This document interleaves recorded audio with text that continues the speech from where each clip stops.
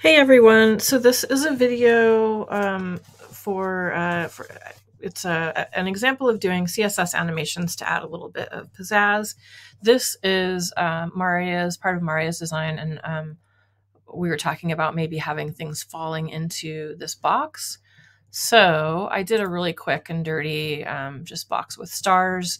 I save them as two pieces. So one is the front of the box and the other is kind of the rest of the box, so that I can kind of position them on layers so it looks like the stars are going into the box. So I saved these as there's like stars, there's box front, and then box back. And I started a replet. So let's go take a look at what I've got. Let me zoom out here. Okay, so on my index page, I have a card that's basically going to be, I'm just calling it card because it made sense. I want it to have position relative so that I can position the box where I want it, and position the back of the box and the front of the box in the same space. And also I want to have like overflow hidden so that it looks like the stars are kind of falling from the sky from nowhere. So actually, let me just, I don't know, I'll just put a paragraph. This is a paragraph to make some space above the box. So it'll be easier to see. Okay, so, and then in CSS, what I've done is, so here's my class of box front, here's my class of box back, and there's my stars with a class of stars.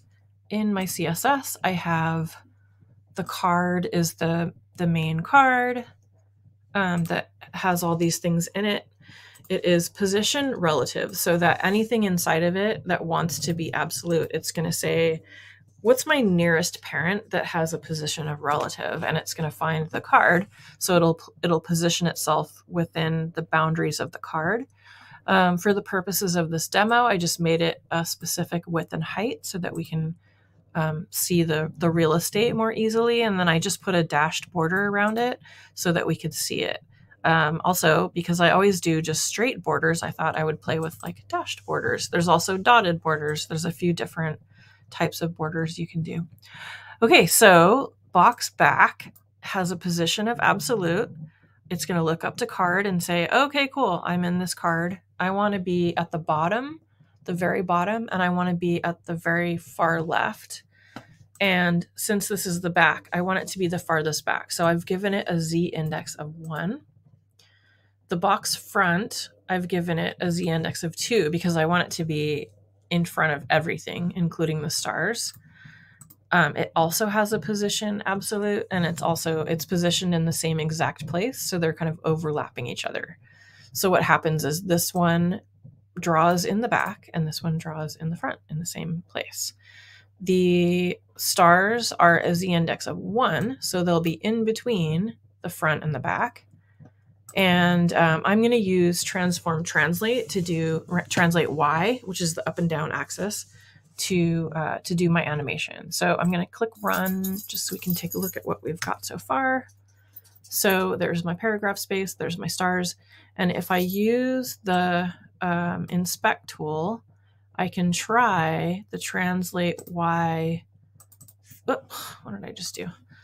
The translate Y thing on stars, and verify that the stars are actually going inside the box. So that's looking good. It's in front of the background. I want it to go a little farther down so I can see that it's like it's not in the foreground. Okay, so it looks perfect. It looks like it's going right in the box like I want it.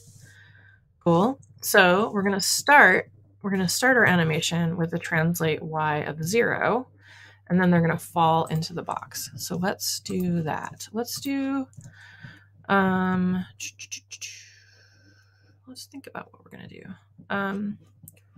Yeah, we'll just make an animation. So for stars, we're going to animate stars. So I'm going to say animation dash name is, call it star fall. And then We're going to say animation duration. We'll do it for like 2 seconds.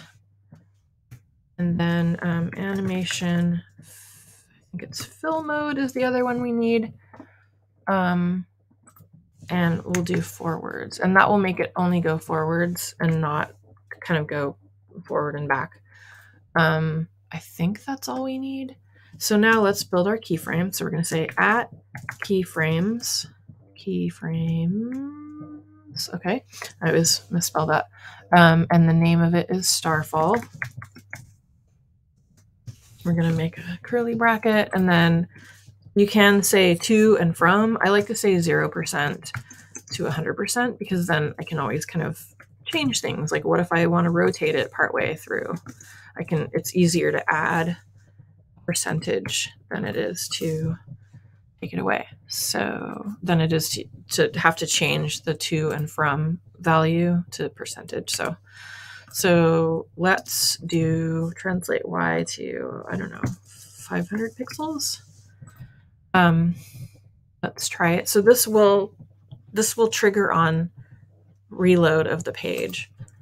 So let's refresh. Let's close this so we can see it in full glory. Okay, sweet. Let me get this out of the way and make my page a little bit bigger.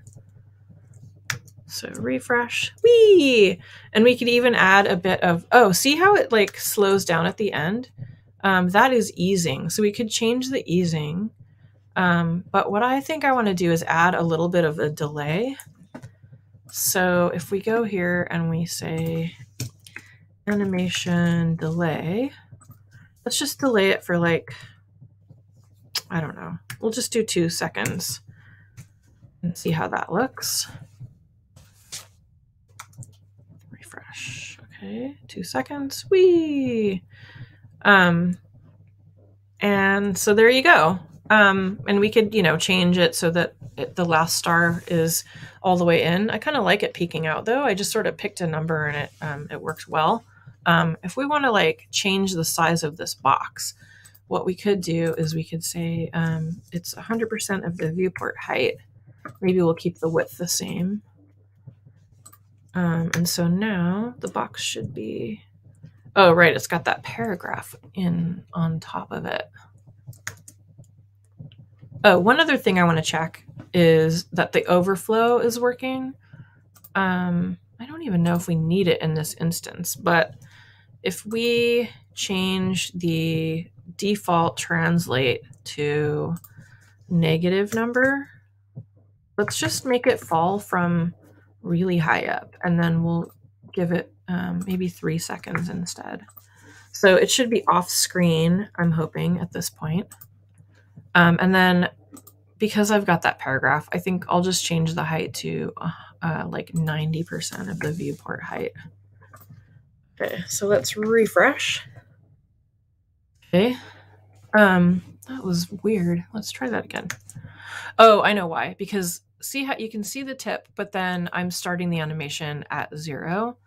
So we want these to actually both be the same. So I'll start them both at negative 400, and that should make it look more smooth. Okay. Run. There we go. Cool. And then, oh, because I changed the height of stuff, the little star isn't poking out anymore, so I'll do like 450 or something. Cool. All right. Thank you. I hope this was fun. It was fun for me. Whee! I'd have to add, change that a bit more. All right, cool. Thank you. Bye.